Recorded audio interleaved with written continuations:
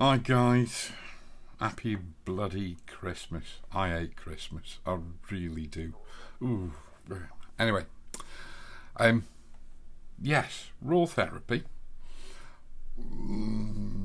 RawTherapee latest version 5.7. Yes. Now, it used to be working on this machine until Adobe made Photoshop lose compatibility with Sierra as an operating system, and so I had to update to High Sierra, and now RawTherapee 5.7 on my machine doesn't work, and that's basically because if I hit the Apple logo here and I come and go about this Mac, and then I go System Report. I think it's on System Report, and where are we? Software. When you go to the Software tab on your System Report on a Mac, it tells you what operating system you're running, in this instance 10.13.6, and then you get this number here, and in brackets, and this is 17G9016, and that's called your build number. Yeah, and strange as it may seem, you can get two Macs that are running exactly the same version of the same operating system, and they've got separate build numbers. So when my build number changed to 17G9016, RawTherapee 5.7 no longer worked, and so what I had to do was reinstall 5.6, and the last couple of videos I've done have actually been working in RawTherapee 5.6. But let's just close that window down and close that down because I don't need it anymore. If I whip over to the interweb, and I will put this link in the description below. If you go to that link and you download this zip file here, bear in mind this is if you're on a Mac, this will give you a latest development build of RawTherapee 5.7, which does run on High Sierra, and it's working on this machine on this build number anyway.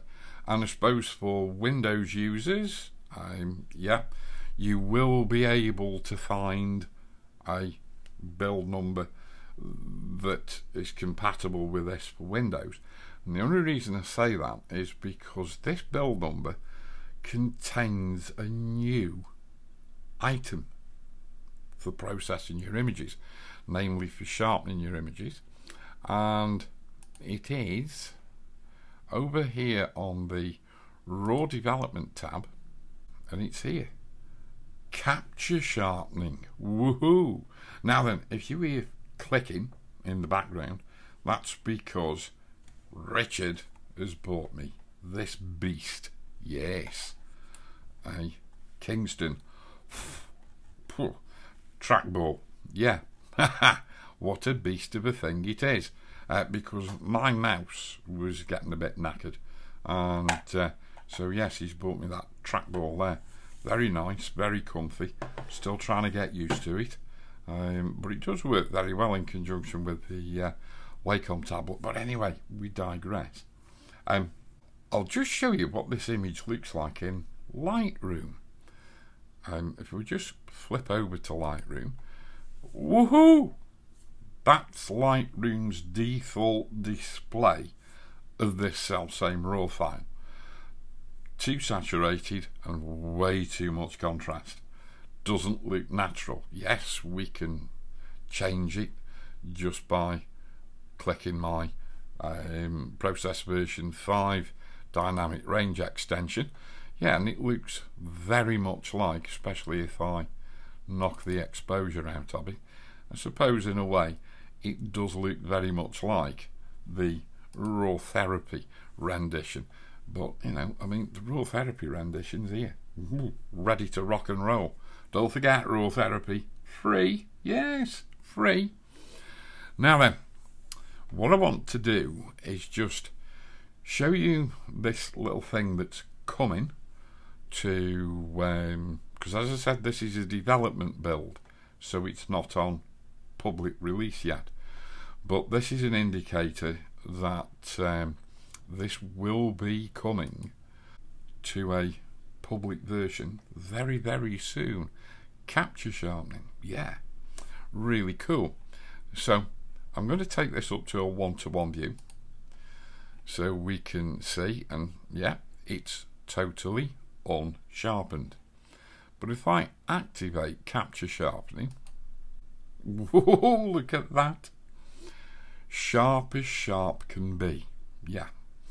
Now I'm going to come back and discuss these things in a moment, but if you go back to your traditional sharpening, or if you like it, creative sharpening tab inside of RawTherapee, people quite often say to me, oh, I don't like the sharpening in RawTherapee because in Lightroom I can make a mask. No, you can't. No, you can't. You can turn a variable mask on, yeah, and you can make it stronger or weaker. The thing is, there is automatically a mask put on inside of RawTherapee the minute you activate the sharpening module up here, and it's controlled by this contrast threshold. But the only thing is, you can't see it. You can, and I'll show you how to see it in a moment.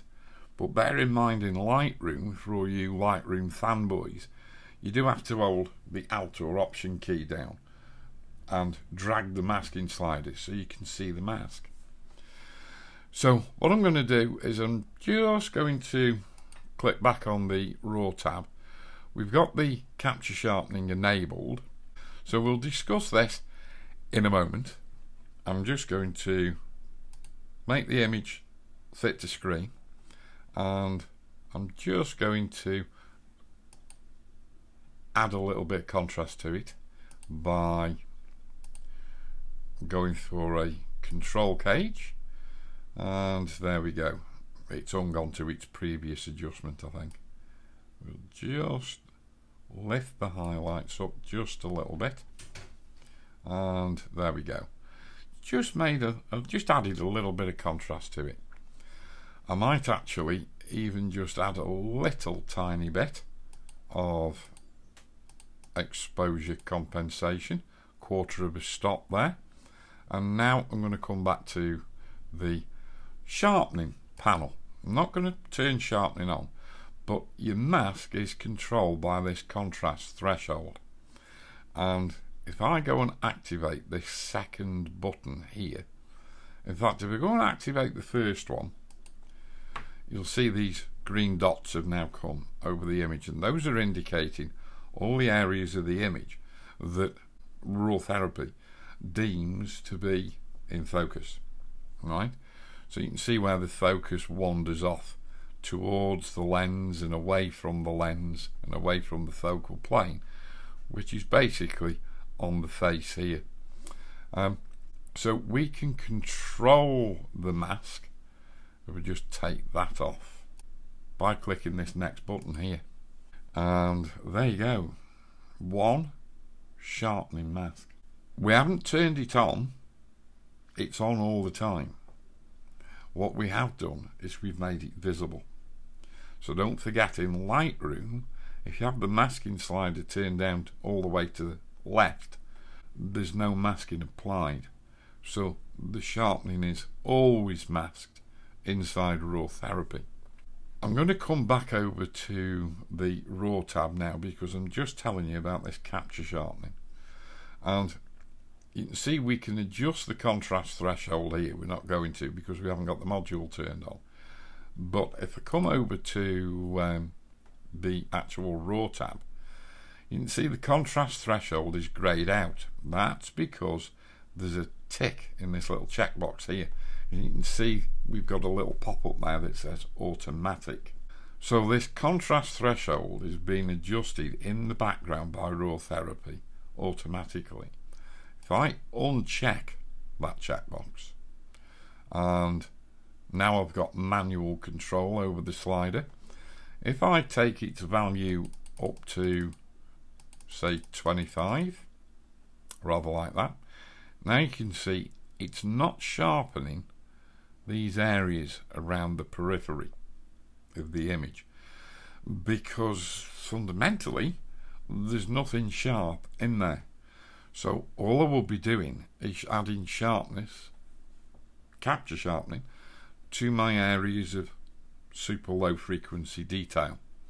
Because if you remember, if I turn the mask off, we've got no high frequency detail in these areas, none to speak of anyway. So I don't want to have the capture sharpening. I'm going to leave the gamma slider until I talk about this again, because we have to have a somewhat different approach to it when we're dealing with a frame which is full of high frequency detail, or we're dealing with, say, a landscape. But we do have this corner radius boost, which you can see is set to 0, so it's not on, it's off. If we move this to the right, if this was a landscape image, you would actually begin to see more sharpening coming into the corners, which is sort of a good thing if you've got a good lens, but its softness wanders off into the outer parts of the image circle. And of course, if you're shooting portraits, which you could fundamentally class this as a portrait, we can have a negative value by moving the slider to the left of the midpoint. And so what that will do is in effect start to remove the capture sharpening from the outer confines of the image. How cool is that?